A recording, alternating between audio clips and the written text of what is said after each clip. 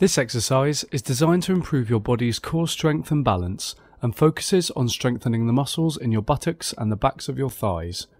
You will need an exercise ball of correct size. Begin by kneeling upright on a comfortable surface in your neutral position with your exercise ball directly in front of you. Lean forwards and roll your upper body onto your ball, resting onto your stomach and the front of your hips. Then place your hands and the balls of your feet shoulder width apart in contact with the floor. Try to adopt your spine in your neutral position. Now take a deep breath in, and as you breathe out, slowly raise and stretch out one leg behind you until in line with your body, making sure not to overarch your lower back.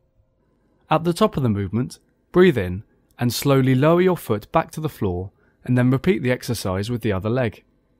The movement should be smooth and controlled. Be sure to maintain your spine's neutral position throughout the exercise and try not to allow your body to twist.